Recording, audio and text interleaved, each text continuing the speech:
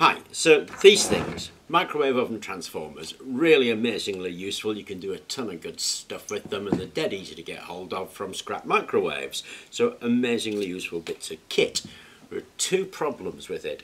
One is, how do you know how much wire to put in there and what kind of wire once you've got this bit out? And the other one is, how do you get that bit out? Now, I've done quite a few of these and I've tried loads of different methods to actually try and get that out, including methods like cutting down that weld seam. I've cut down that weld seam with a hacksaw and with an angle grinder, prised it off, tried to join it back together, and to be honest it's a bit of a nightmare because even when you've got that off, lifting that out is a challenge. Then I've tried things like cutting this off and whacking a bolt through it. That was really hard work. But in the end, what I came up with was cutting both of these sides off, drilling it out with a drill bit, somewhere about 8-10 mil, and then instead of using a bolt or a chisel, which basically spreads those wires and locks everything in place, what I've been using is this. It's a strip of steel. It's 3mm thick, 1 centimetre across, flat-ended, and that works really well. It takes about 5 minutes to get those out. It's astonishing. Anyway, what we're going to do is just demonstrate that and take that out. Okay, it's in the vise. It's much easier if you've got a vise. They're pretty heavy, so you can do it if you don't have a vise. Get your hacksaw, make sure your blade isn't too blunt. And in between this bit here, which is the secondary incidentally, and it's the one with the thin wires, that's pretty much universally the one you want to remove. This one's the primary with the thick wires. But between those two is quite a gap actually. That gap is made out of some shims that are put in there, and then this low voltage coil that runs between those two primary and secondary coil. What that means is we can saw it down going at it, but then when we get nearer to there you just take a little bit more time and cut it out carefully and the whole thing will come out really well. You've got there, it comes away pretty clean, and that last little bit saw carefully and it'll come away like that. Okay, now we need to drill that out. Okay, I've got it on some blocks. It's an 8mm bit. I was thinking of a larger one, but this is actually quite a small transformer. 8mm will go nice through that and you don't want to hit those sides. And then basically just drill both of those all the way through.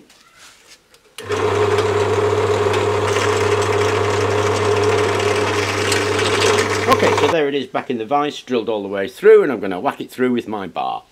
Now I think the reason it's so difficult with the chisels and bolts and other bits that people have been using is because these wires are packed in here really tightly, and what you'll need to is give them a little bit of room so that they can spring out and they'll just push out.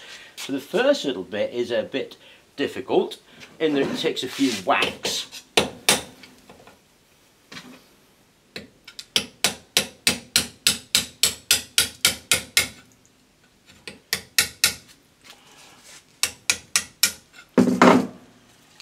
And it comes out nice and clean. Okay, so here it is all cleaned up. Now that was so easy, I did a big one.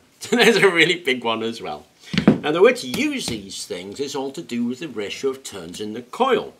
So if we have a look at this one's one I haven't done yet, and it's got two coils in it. This lower coil, which is thick wire and not so much of it, is the primary.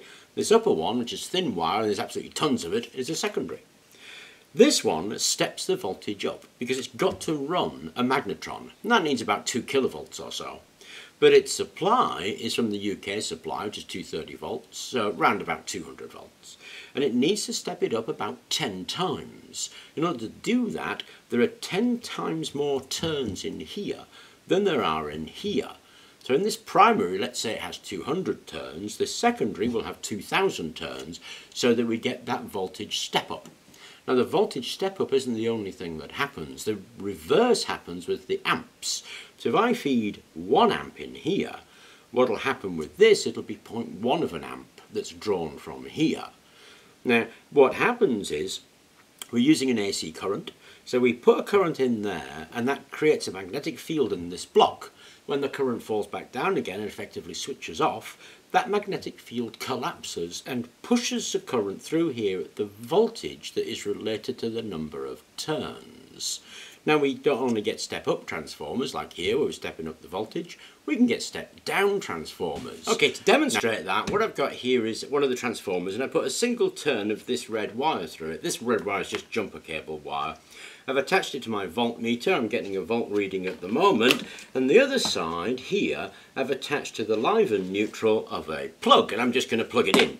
I've also put a momentary switch in so that when I plug it in it doesn't turn on so that I have to get to the plug. I can just press that switch.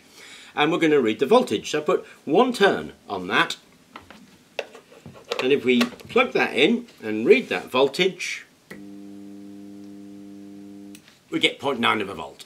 So that's not going to do much for me, but remember this is a UK version, 0.9 of a volt.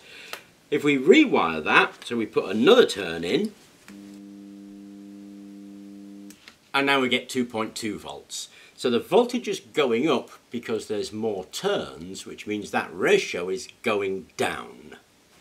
Okay, so to have a look at that effect, I've bolted on 2 locking pliers onto a single turn in my transformer, and I've put a stainless steel nail between them, and if I start that,